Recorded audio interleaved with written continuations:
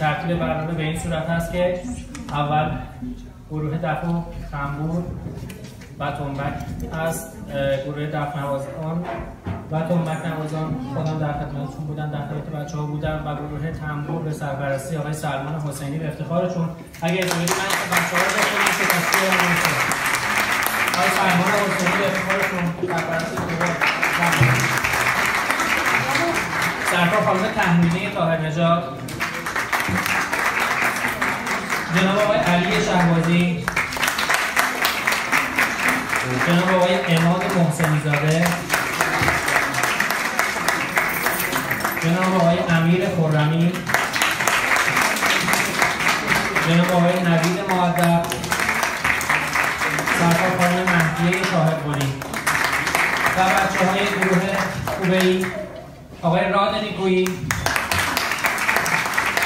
سرکار خانم منیژه پور حسن، جناب آقای فرهاد وحیدی، خانم نیکی زربافیان، جناب آقای آرش کاظمی، افتخارشون تشریف بفرمایید. عذرخواهی می‌کنم معرفی نکردم بچه‌های گروه دف، سرکار خانم بهاره اهدایی،